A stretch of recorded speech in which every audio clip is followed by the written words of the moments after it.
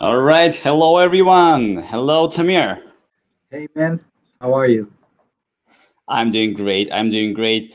Hi, Tamir, and hi, everyone who joined us today for our Games Round live show. This is a series of events, as you know, which we're running with publishers who are certified on our platform. And today we invited Tamir, publishing manager from MOONEE. And we're going to talk about value of simple lifetime value for game developers, accessible methods of understanding how user behavior impacts the value. Right, Tamir? Yeah, Everything is indeed. correct? Yeah, Cool. Cool. Let me introduce you, Tamir, before I handing the mic. Tamir is publishing manager at MOONEE in Israel with more than 4 years of experience. And correct me if I'm wrong here, Tamir, in mobile marketing and business analysis. He has a record of finding new revenue streams and integrated marketing strategies. Tamir has extensive experience servicing leading companies and top-tier agencies across the globe and proven success in business development. Tamir is leading the publishing team at MOONEE. He brings a demonstrated history in creating creative and sustainable ways to maximize the lifetime value of players. He's based in Tel Aviv. Love surfing, football, and long sessions of console playing.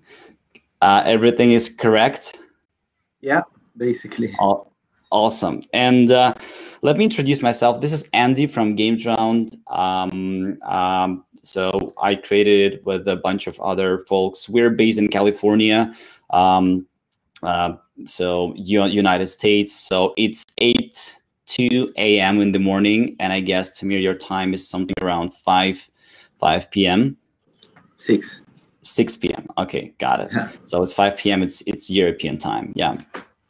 So, couple of words about GamesRound, guys. GamesRound is a platform which helps game developers, five publishers. This is a launch pad for games and for games developers. We have already more than 70 publishers who are certified on the platform. What this certification means, we we have a call with every single publisher, so that we understand that this is a person who's specifically responsible for scouting a game and for looking for new games. So we got people like Tamir on our platform who are looking for new games. And if you get there on the platform, if you put your game on the platform, they will be notified right away because publishers say filters. For example, mobile, hyper casual, later stage game with the team from Europe or and South America, or like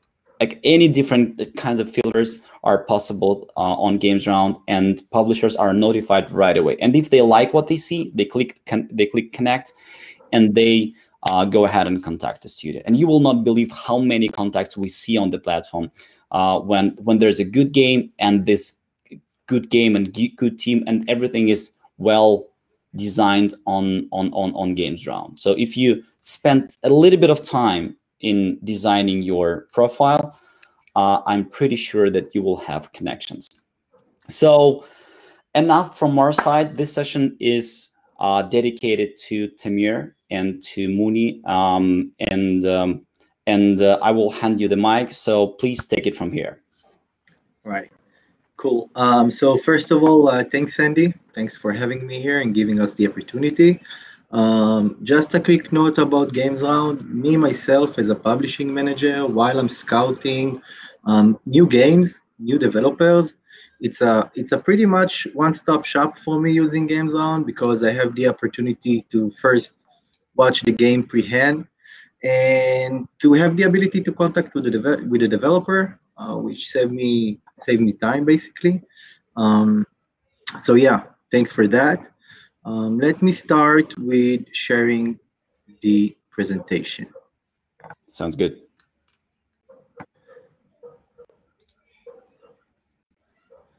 So thanks everyone. I will start with a short introduction for MOONEE and myself. Basically, we established MOONEE around a year and a half ago. We specialize in publishing hyper-casual games. And when looking on the hyper-casual industry in general, we see a very competitive ecosystem. So we needed to come with a different approach. So at MOONEE, we come with being very data-driven and very studio-oriented. And I think that the data-driven part, I will try and demonstrate here in this presentation. You know, in all my experience in mobile marketing, I come with the term LTV, and there's tons of way to calculate LTV. There's simple methods. There's an Einstein equation, and we really try that the thing that guide us through making this presentation is first of all to make the LTV term very accessible, very simple, and to give to the developers that are watching this presentation a real action items, tips that they can extract and apply on their own games. So let me start. Let me start with a good game. So a good game is not equal profit. And I think that this is the first step in understanding the publishing process. Nowadays we see more and more cases of games rising to the top charts very quick and then falling down quicker than the rise up. And I think that we also see a lot of cases of games changing from the publisher account to the developer account back. And so probably you ask yourself, what makes a good game a profitable one? So what makes a good game profitable one are those factors. I will give you a few seconds to try and read this. As you can see, there's a lot of factors here. And I think that, when we build this presentation, this slide, we try to emphasize this part because there's a lots of factors that impact on your game profitability, and it's very complicated to understand, and it's built a lot of frustration within the developers. And this frustration, we understand it, but I think that after this slide, you will understand that after this presentation, you will understand the process better, and the complexity won't be complex anymore. So let's move on and break it down. So besides CPI, there are two vital elements that will determine if your games will be profitable or not. Let's set the details for each one here. And then in the next slides, I will dive more thoroughly in each term. Let's start with the ARPDAU. ARPDAU is basically how much money you received for an average user who played the app on a specific day. Retention is how many of you already know. It's how many users continue playing the app after they initially downloaded it. So day after they initially downloaded it and so on. The LTV, the reason that we all here is how much money in total you received from an average user in a specific time period. So for example, an LTV of 1 week, this is the specific time period.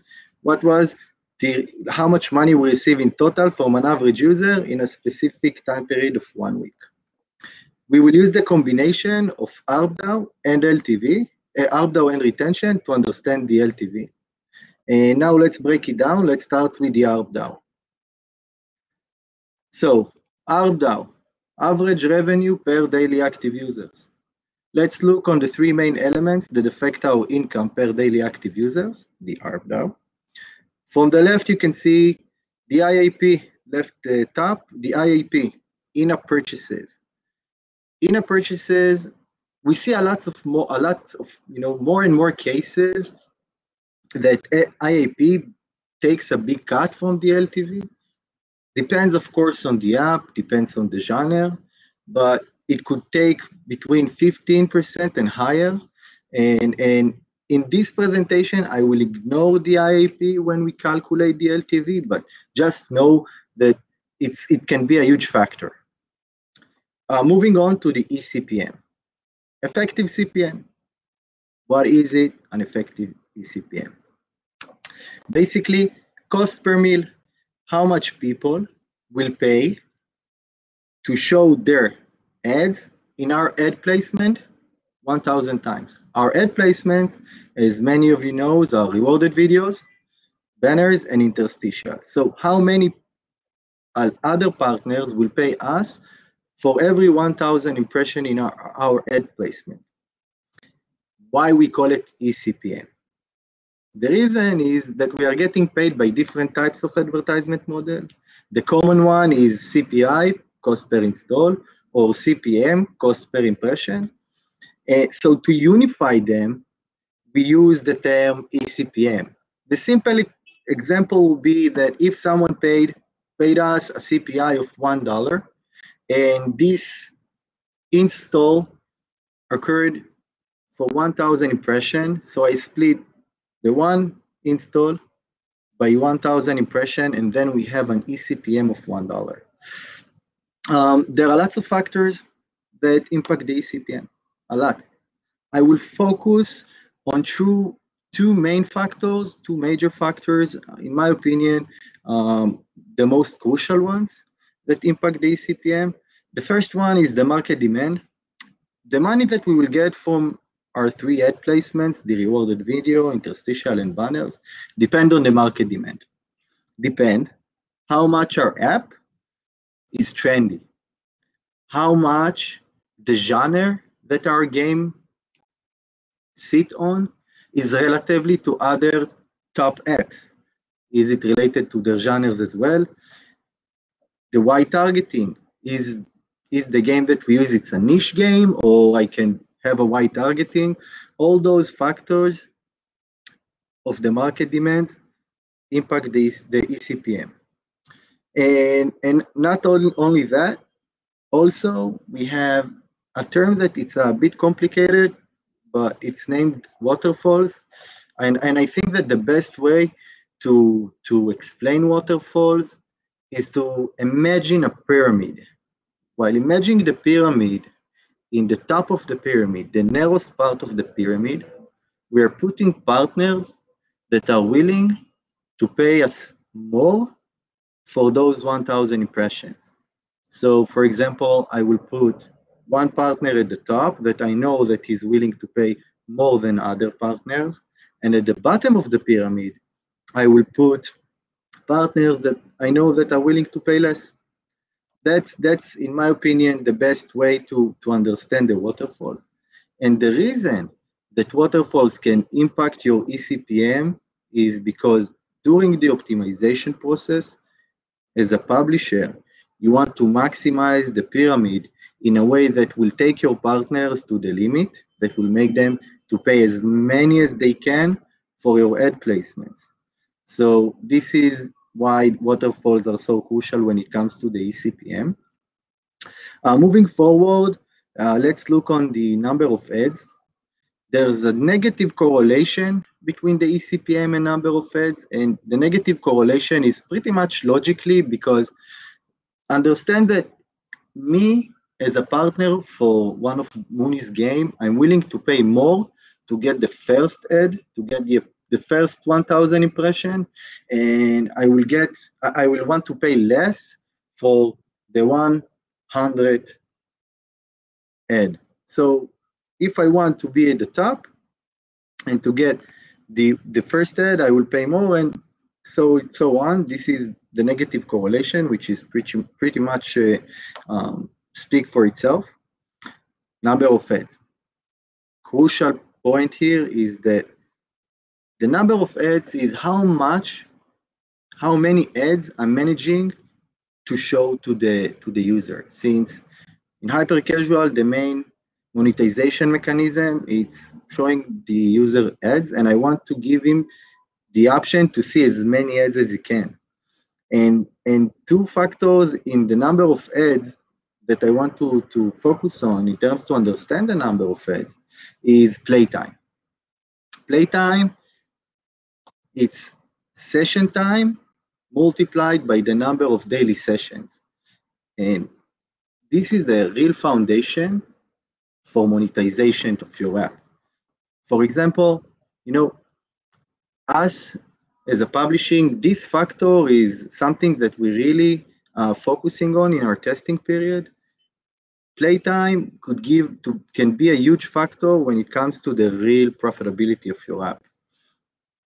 And not only playtime, but there's also engagement. The engagement part is I not only want that the user will watch the ad, I want him to be engaged with the app. And in order to make him engaged in the app, I want it to be as natural as I can. And this is the first tip that I promised I will give you. The first tip will be to make level length between 20 and 30 seconds, because between like in this time period, I'm able to present ads in a more natural way, which increase the engagement of the user with the ads. And for example, if I will make a level length of 1 minute, sometimes I will need to present an ad in the middle of the level, in the middle of the user playing the level, and it obviously will affect the engagement here. Moving on, let's see the right side of the presentation. We see the basically an example. The numbers here are not real. The numbers here are only for us to be able to make it much more simple. And so let's start with the top, the rewarded video. So let's assume that we'll get $30 eCPM, hence $30 split by 1,000, we get 3 cents per ad, which means that if a user see one ad, one rewarded video, I will get $3. And moving on, right? This is we have interstitial and then we have banner. And let's assume that the user watched 4 RVs, 2 interstitial, and 10 banners. If we sum it up, we get an average revenue per daily active user of 17 cents. By understanding this, you can really understand the impact of the number of ads, because the next tip will be to monitor the playtime and the number of ads of your users. This will be really controlling the revenue in your app and not just a sheer luck of, wow, I made a game and it's like super profitable. I don't know how it happened, but by really controlling it and monitoring it, you can increase your revenues and make your game profitable. Lots of people ask me, all right, so how can I do it? How can I monitor it if I'm not like a big publisher and I don't have all the data tools? So a lot of us using game analytics. Game analytics have their new ad tool that can help you monitor it. So I really suggest you guys, by simple events, understand it and control it. Moving on, I will go to the next part of the understanding the LTV, which be retention rate. All right. And looking on this slide, I want you to understand that we are looking on a specific 10 users that, for our example, download the app today, okay? And the retention here is round numbers. I wish there were real numbers, but they're only round numbers, so I can present the example easily. So we are focusing on the journey of 10 users that downloaded the app today. Today is day 0, so we have 100% retention rate, which is 10 daily active users. Day 1, which is tomorrow, we have 70%, which equal to 7 daily active users, and so on. Okay, by summing all the daily active users, we get 38 daily active users. So by sum all those, I can get a 38 daily active users, which means that for every 10 users that downloaded the app on day 0, I will get 38 daily active users. And in order to understand the power of retention, it leads me to the next slide, which is this one. First row, ARPDAU, okay? Those numbers are not real numbers. Again, the ARPDAU is only an example. And as you can see, the ARPDAU is decreasing by day to day. And the only reason, again, logically, today, if I'm downloading the app, it's only natural that today I will play more and will engage more in the app than tomorrow and the day after tomorrow. So obviously, the ARPDAU is decreasing on a day to day, but you need to understand that this example, we're isolating one user in a specific day because there are lots of users that comes, we are continue buying users. So there's a new users that coming tomorrow and day after tomorrow. So at the end of the day, the numbers of the ARPDAU are balancing, but now I'm focusing on one specific user. So this is why his ARPDAU is decreasing. And in the dream scenario, let's say that this user never left the app for 7 days. So we have 100% constant retention in this week. So we have constant 100% in day 0 up to day 7. So I can assume that by combining and summing up all the ARPDAU, I can get the LTV. If I will sum 17, 14, 12, 10, 9, 8, 6, and 1, I can get the ARPDAU. However, it's not the dream and it's the real life. And if you look on the last row, the good real life, by the way, those numbers are real retention numbers from the game Squarebird, all right? So when we know that retention also come into play, and we know that there's a churn rate every day.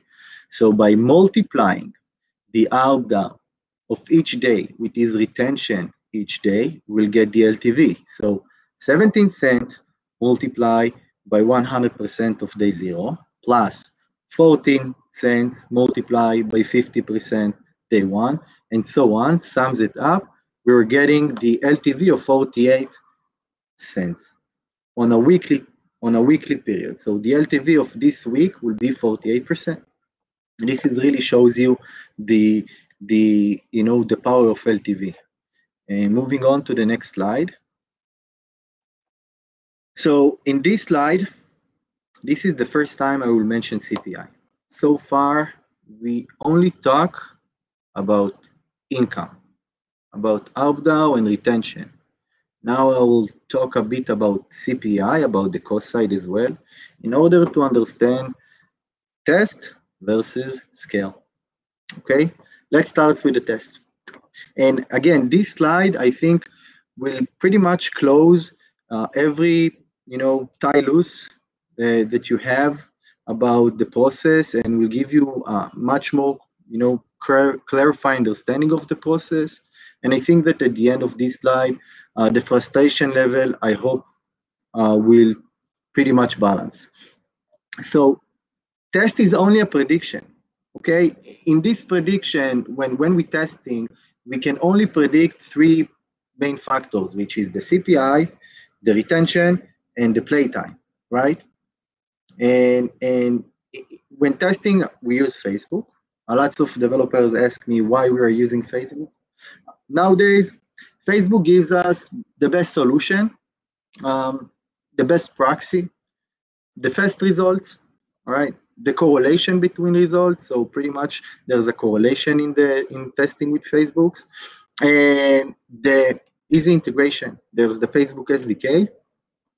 Specifically at MOONEE, we also use Adjust because Adjust can pull more data, which it enriches our data tools. We use a lot of data tools in our testing, and it really enriches it and can give us a better understanding from the beginning. And we always trying new platforms. We always open our eyes. So far, Facebook algorithm is the best, but who knows? It's a high-paced industry. So test is only a prediction.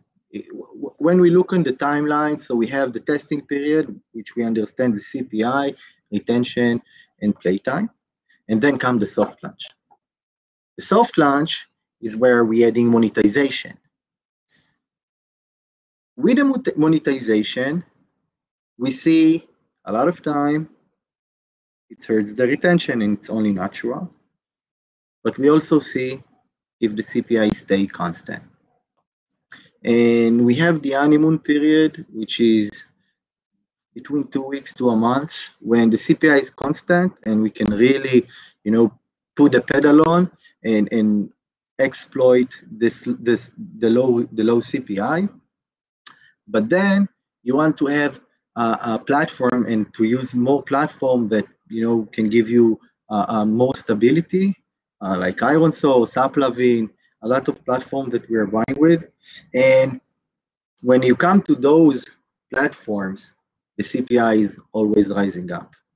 And the reason the CPI, is rising up, it's going against our logic. This time, against our logic, because when we are assuming that we are buying more, when we are buying more and more user, we should get them in a low price. It's like going to the bazaar and go to the tomato shop owner and tell him how much it will cost me one tomato. He will tell you $1, and then you come and ask him, okay, so how much 1,000 tomatoes?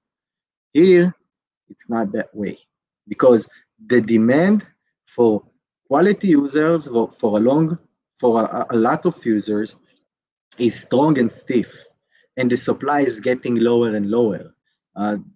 Of course, it changes between sources and platforms and countries and devices and so on. But we always want to get more and more users, and the supply is getting lower and lower. So the CPIs are naturally going up. And I think that those cases between soft launch to scale, this is where we see the cases that I talk about in my second slide, about apps that going up very fast, which means that they had in the soft launch a very low CPI, but when they start scaling, the CPI went very high and they didn't manage to exploit the honeymoon period, and then they dropped down in the charts, or going back to the developer account after they transfer it to the publisher account.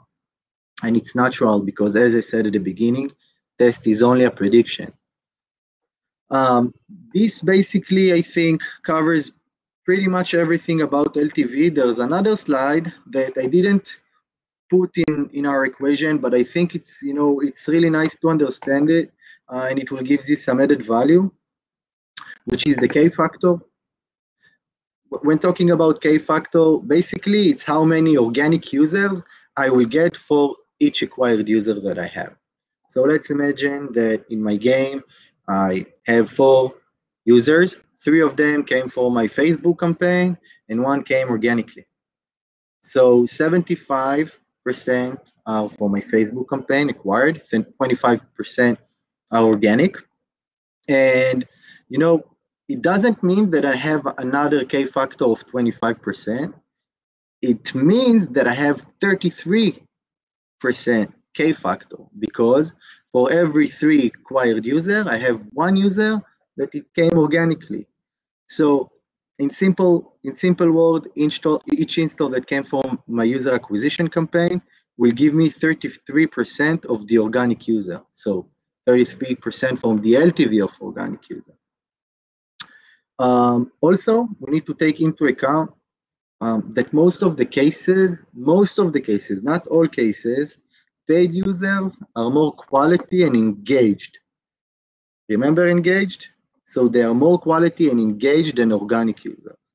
And the reason is because when you're buying a user, when you do a user acquisition and you get a user throughout ad campaigns, in Facebook, TikTok, Snapchat, no matter where, those users probably playing another games, all right?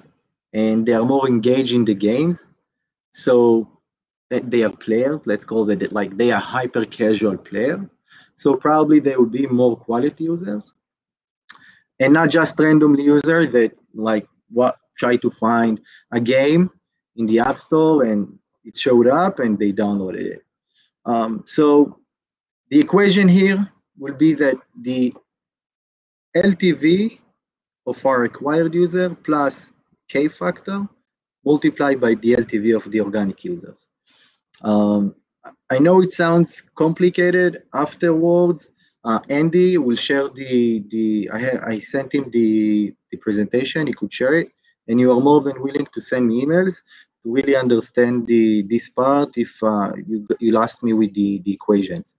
There are lots of things as a publisher that we can do to increase the K factor from ASO. All right. Lots of cases we see that there's a misattribution using MMPs like AppsFlare or Adjust, and that they think that a paid user is an organic and otherwise.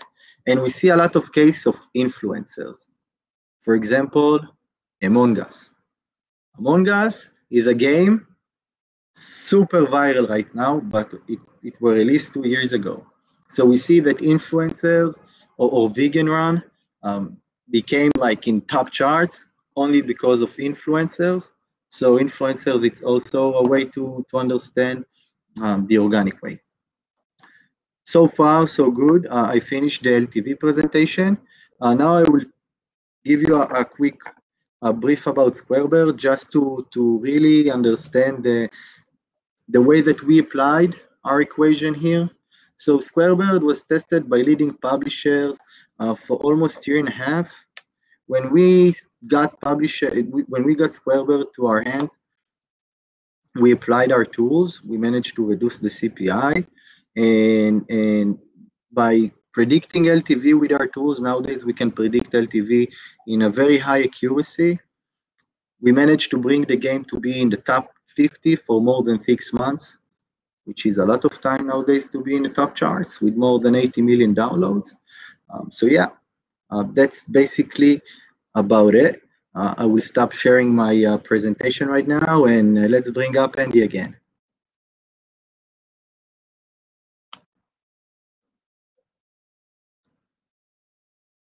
I can't hear you, Andy. Yeah, thank you. Thank you so much for this amazing presentation. This is very valuable and insightful. And I've got a couple of questions here. Yeah, sure. So the first one is, which tool do you use to measure ARPDAU?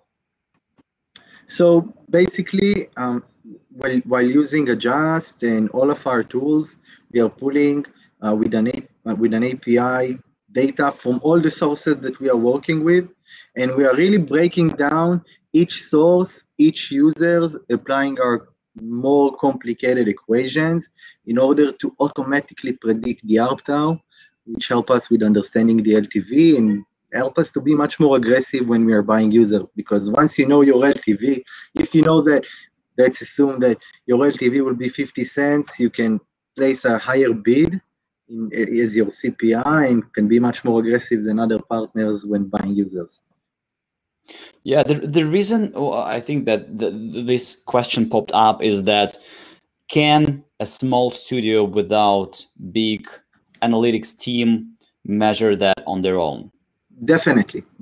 And I think that by reviewing again the presentation that I gave you while understanding the retention, so let's say that we know the retention of basically the app, we know that what is the retention of the game, and if you are doing your own acquisition and running by yourself, so you know how much money, what is the ARPDAU for each day. By knowing those two factors, you can basically know your LTV. Not accurate as other tools or our tools because we use much more complicated, but you can have pretty much a good understanding of the LTV. Everyone can apply this. Okay. Another question is, so I'm reading that, is at which point shall a game go to a publisher with what kind of LTV parameters? So basically, they mean is that, well, whether they should wait for a certain LTV to reach during their test stage, or they should go to a publisher like earlier. All right, so this question is a tricky one because it's really, in my opinion, it's best to go to the publisher from the get-go, because every publisher, all of them are good, and we have, for example, in our publishing team, we have dedicated publishing manager and game designer for every studio. So let's assume that now a studio come to me with a game that have a good LTV. In my opinion, if you would came earlier working with our game designers, I think we could achieve better LTV in the same time period. But as long, at the end of the day, if we have good playtime, good retention, and good CPI, go to the publisher.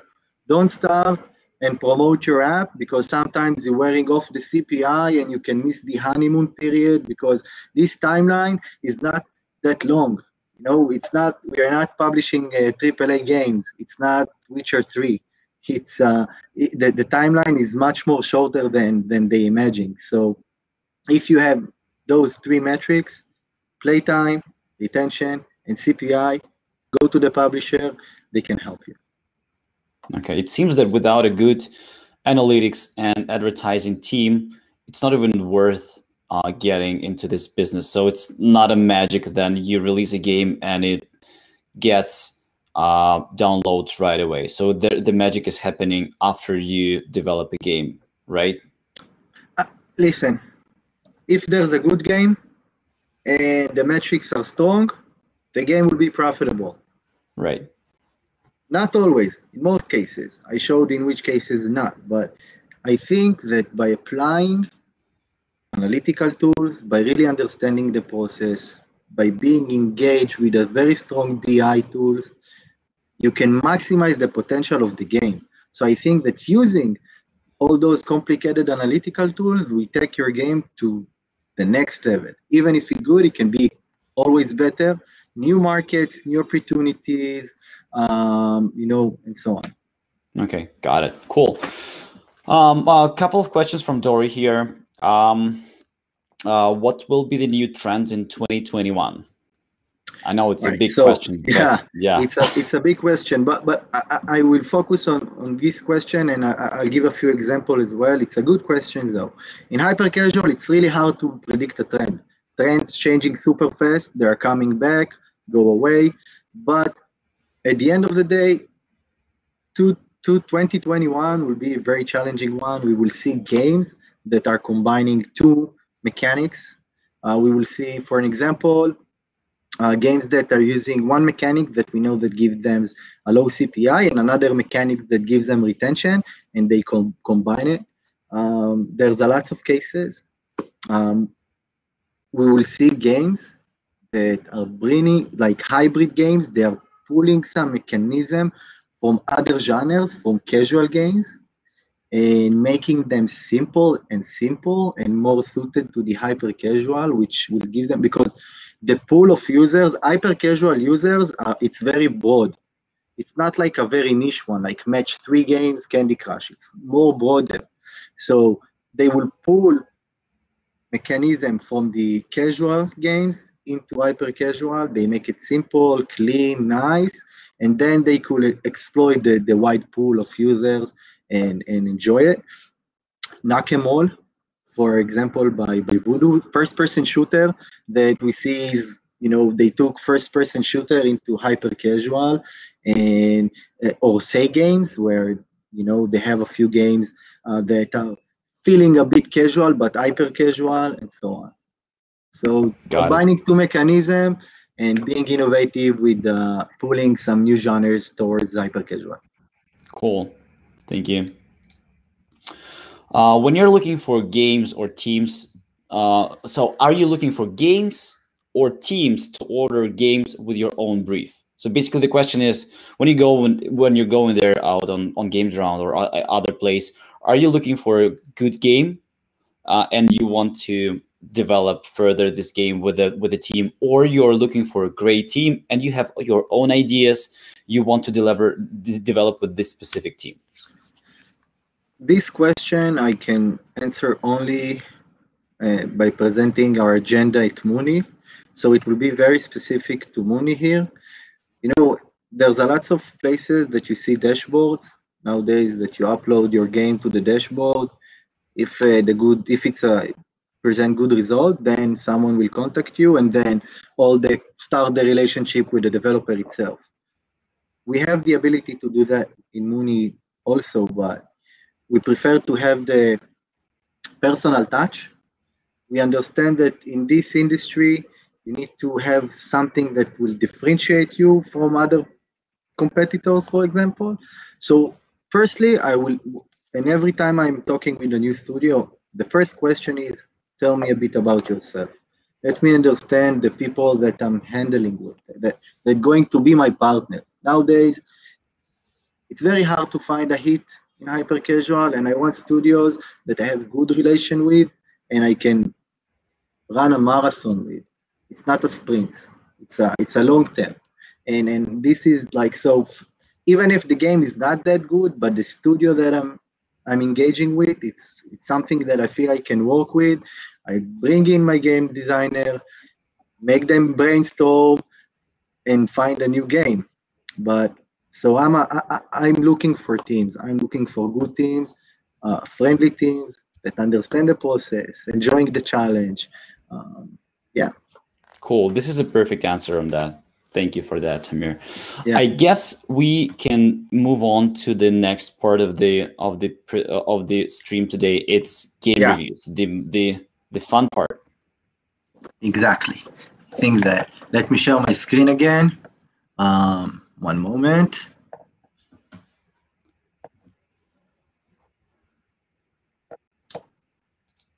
Okay. So the first game will be a game named Front Runners. Let me give it short play here.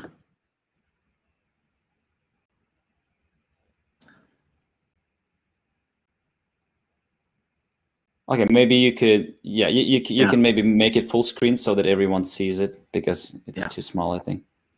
definitely.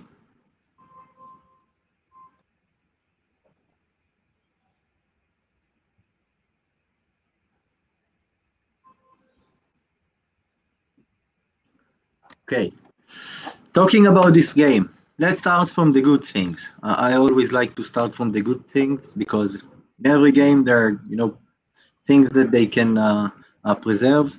Art, super nice. Maybe it's relevant and could be more viral because the election in the United States. You know better than me, Andy. You're based in California. Yeah. Uh, but a few notes. Let's start with when I talked about the trends and I, talked about 2021 and casual games. This is a casual game. First of all, it's an endless, all right? Endless in hyper casual are less trendy because the progression kind of they're not feeling it, too much. And this is a casual game that didn't apply the mechanic for hyper casual. We see the background is very noisy, and um, and when making a game that it's more casual than hyper casual, you leave the wide pool of users, okay, the wide pool of users of hyper casual, and going to a narrower pool of casual players. When you go to next pool, casual players are costing more than hyper casual. The things in hyper casual players that you can find players in very low CPI. Here the CPI will be very big, very high, which means it will be harder to make this game profitable. Of course, in terms of UI and so on, there's a lots of improvement, making it simpler and so on. Um, so yeah, that's in my opinion the crucial points in this game. Um, so yeah, moving on to the next game. Yep. I Oh, guess you need to log in because yeah, it's visible only to certified publishers and investors on the platform. yeah. Give me one sec.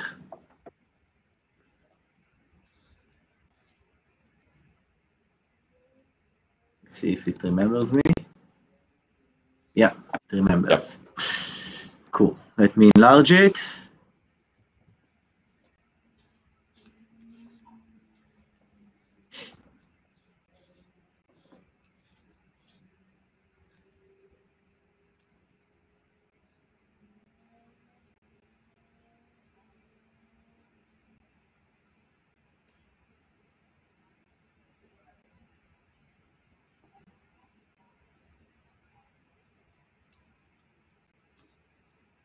Okay. So this game, interesting one. I talked about combining two mechanisms, right?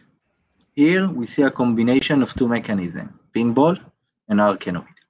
Pinball, the flippiest up that flip the ball, and the Arkanoid one that every brick can have power-ups and different stuff. So it's like Arkanoid, the classic games. Very nice. My main issues here is two hands. Hyper casual are players that loving to play with one hand and one finger. Here you need to use both fingers, both hands, unless you can work with your two fingers with this game. I don't think it's possible. And in terms of art, 8-bit art, like Tomb of the Mask, it's really niche. And again, it takes us from the wider pool to a narrowest pool. I'm not saying that 8-bit don't have the chance to work. I'm just saying that it's narrowing the chances. So again, 8-bit is it's a bit of a taster choice. So I don't know. This is my main, you know, let's say feedback. My main notes for this game is lose the two hands. I know it's almost impossible when it comes to pinball games, and the 8-bit it's a matter of taste. But I love the the innovative thinking of combining pinball and Arkanoid. Moving on to Catch the Bubble.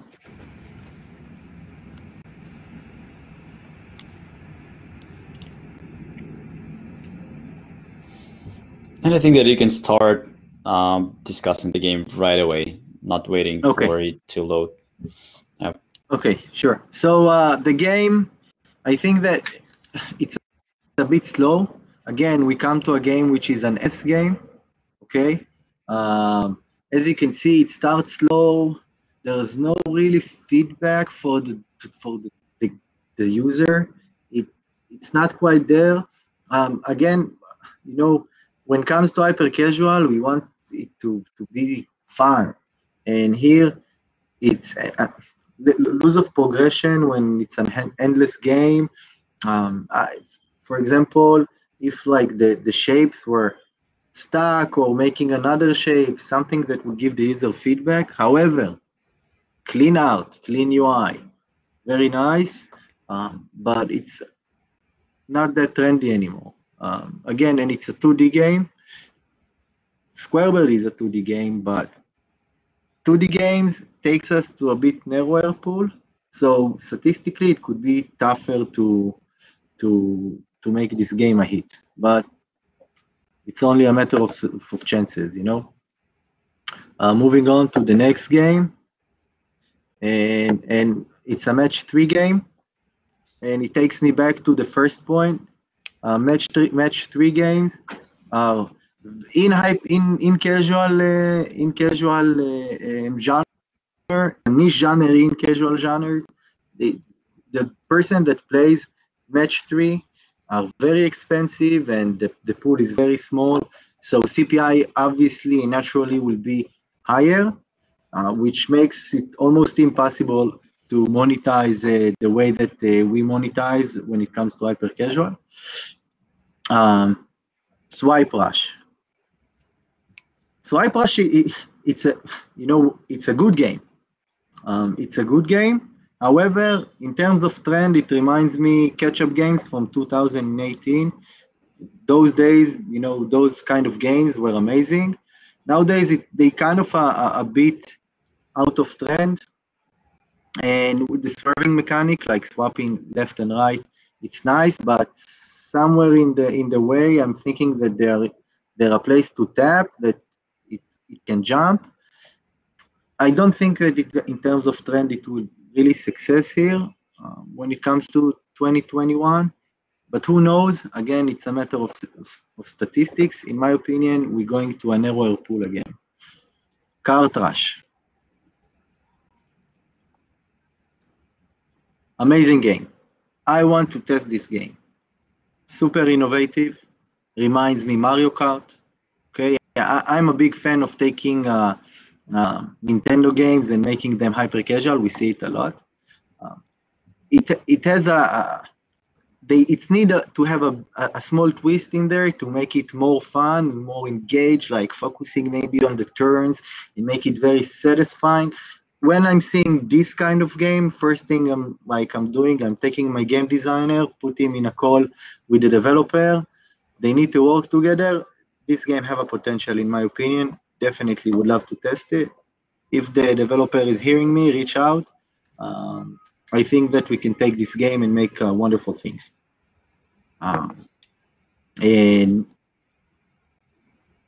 let's move on to this game. Push a Mayhem. Everyone know that it reminds them Push 'em All by Voodoo. When seeing this game, I have two notes. If you make a game that is similar to other publishers' game or other games that were published and were hit, make a twist. Okay, take the mechanic, improve it, give it your own taste, something of your own design. Be innovative about it. When it comes to this mechanic, the pushing mechanic, it's a simple mechanic of pushing. But if you make the mechanic of pushing amazing, you put all your effort of the mechanic itself, of making it feel good and look good. All the noise in the background, the snow, the dark colors, you don't need them. You just need a good mechanic that will release dopamine in the user play, and that's it. So here we see a lot of noise in the background. We see the snows going down. We see the black colors. With black is not really a part of the hyper casual color palette. More brighter and clean colors. But give it a twist. The mechanic here not look very good, don't look very good. So I would focus on making the mechanic better and be innovative when it comes to it. So yeah. And the last game will be Muffin Idle Tycoon. All right, so I'm a big fan of idle games. You can see that we have a few idle games in our account as well, Idle Transformation and Idle Streamer. I'm a big fan of idle games. I don't know why. It's just, I think, my own choice, my own taste. Here, we see that the whole point in idle games is to see the progression. And I think that here, you see, like, it sums up with just clicking on the muffin, getting points and improving, but we don't see the real progression. A fact, users in Facebook, for example, engaging with the app with the ads for 5 seconds. Okay, so you need to show the user, the potential user, your game in 2 to 3 seconds. In 2 to 3 seconds, the user need to understand from the ad the game. Here, even if you will have, I think, 1 minute, the user don't really understand what the game is about, and the conversion rate will be very low. So this is all about the progression, and I think that this is a point that everyone can go with it. When you have a game, don't give other users to play it, friends or family or what it is. Give them a short video of 5 seconds. If they understand the game in 5 seconds and this is something that they want to play, this is more accurate test for you guys. So yeah, that's basically it about the games. Great. Tamir, I think that we have 6 minutes left. Maybe we can take some other games from the list, which, Sure. which were submitted. Give me 1 second.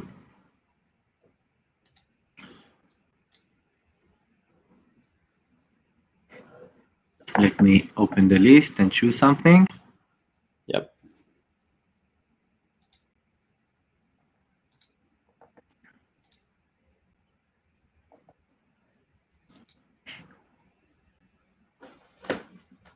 Okay.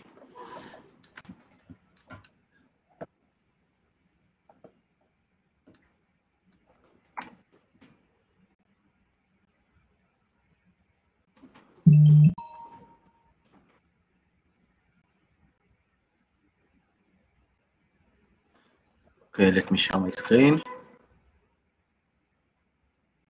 1 second. It takes Sure. time to load up.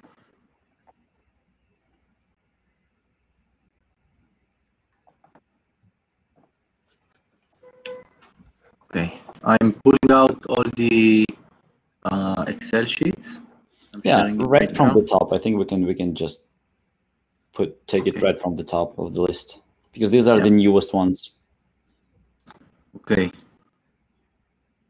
Let's go. Hide ball flash. Yep.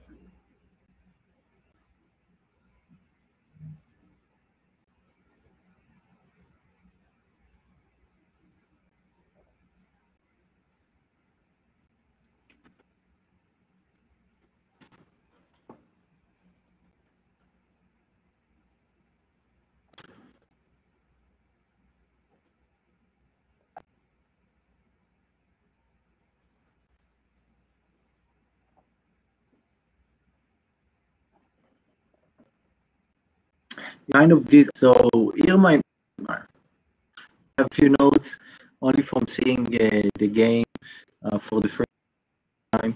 First of all, landscape versus portrait.